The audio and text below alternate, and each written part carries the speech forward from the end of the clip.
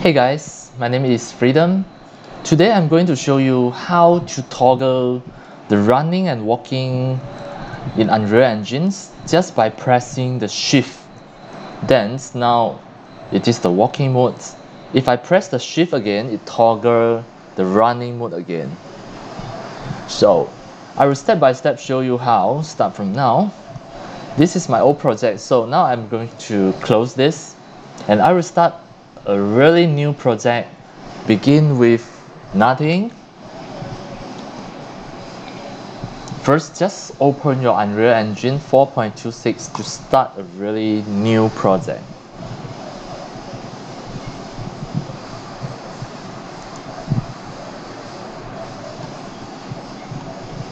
Now as demo, I will just choose the third person game and I will name it tutorial.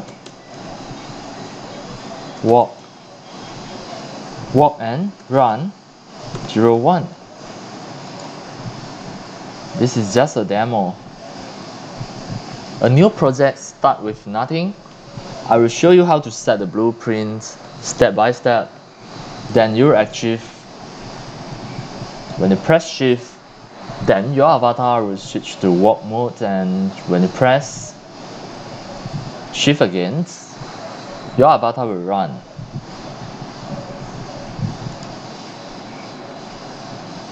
Alright, now this is a new project. The main character is this one, the mannequin. If I play, you only can run, you cannot walk. So what you need to adjust is click the content and then go to the mannequin animations. This is the third person's idle run blank space. Alright, the first step, double click the blank space and then you can see this one is third person walk. You drag to the center. Now this is the first step. When the speed is 0, it is idle, and when the speed achieves about 180 something, it is walking move. And then next one, if it achieves 374, it is full speed running. Right, once you adjust this, you can save it, close. Next one, double click the third person animation blueprint.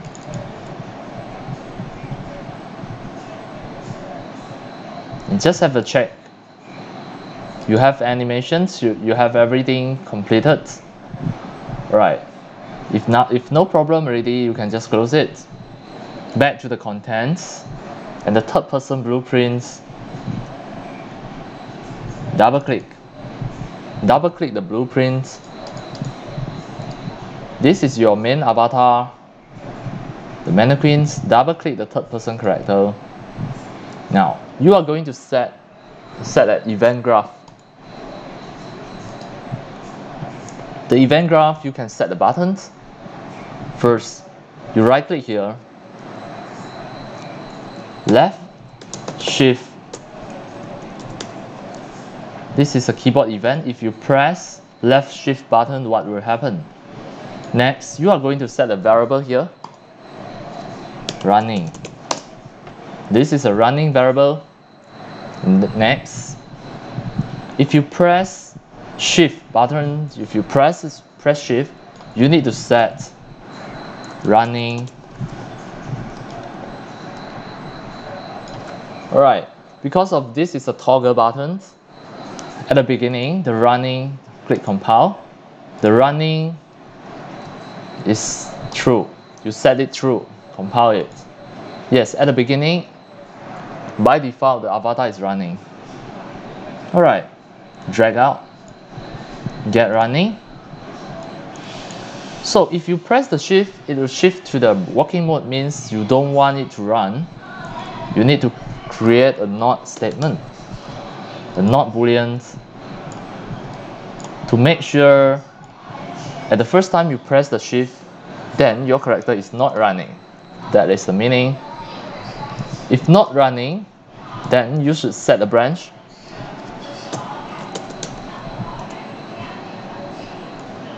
To set the branch, the condition of the running, if the avatar is running, then you set max walks. Okay, you need to untick here the context sensitive, then set max walk speed, set at 600. 600 means you can run very fast. And what is the target? The target is the character movement.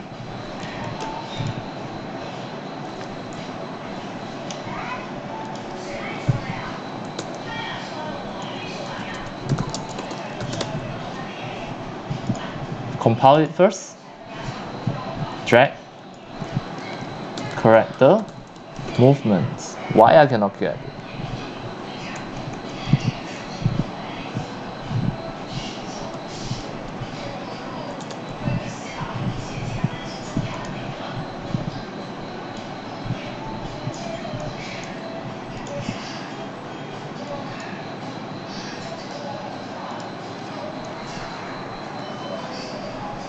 Get character movement.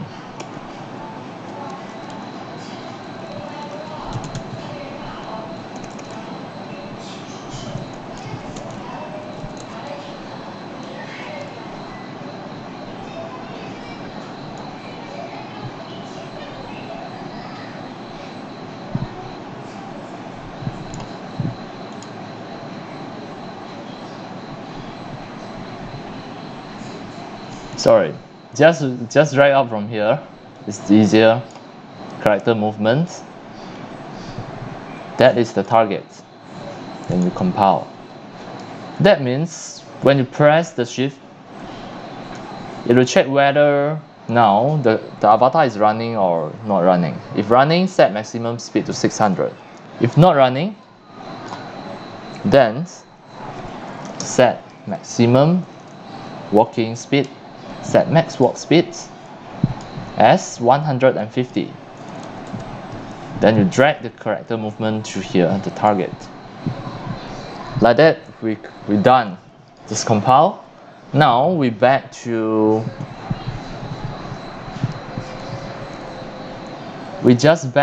our avatar, our game. Try to play. Now, by default, the avatar is running. When I press shift, it switches to walking mode. The maximum walking speed you can adjust as well. When I press shift again, now this is running mode again.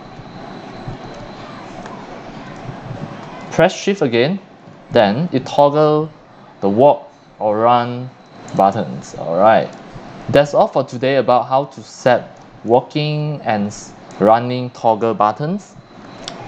Thank you for watching. If you love my video tutorial, if you feel all these tutorials are very helpful to your 3D animation and game developing, you can subscribe to my YouTube channel and also turn on the mini bell and select all to activate the notification so that when next time I publish a new video tutorial, you receive a notification immediately. See you in my next video. Enjoy and happy animation and game developing.